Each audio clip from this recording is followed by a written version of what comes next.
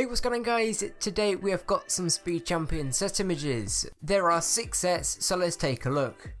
So here's the Mustang Fastback set number 75884. This doesn't have any images outside of the box, but from what we can see this looks pretty cool. Now there's the Ford Fiesta M Sport WRC set number 75885. You can actually swap out the roof, which is pretty awesome. There are a lot of stickers here though, which isn't the greatest. So now we've got the Ferrari GT3 Scuderia Corsa set number 75886. I probably pronounced the Scuderia wrong. I really have no idea how to pronounce it. But yet again, this doesn't have any images outside the box. But this looks okay. It does have a lot of stickers again, which isn't good, because stickers can either make or break the set, and if you put a few on wrong, then it is not gonna look good. Now there's the Porsche 919 Hybrid set number 75887. I don't like this too much because the spoiler needs to be put out the back a little bit more, and I feel like it needs to be longer as well.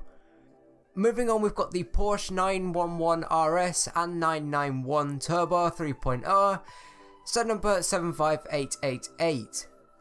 The white one looks better than the green, but both of them don't look too good. The only thing that I like about this is the side build. Everything else, it's just meh. Finally, we've got the Ferrari Ultimate Garage set number 75889. I only like this car. This is my least favourite, and this one looks like it's missing out at the front.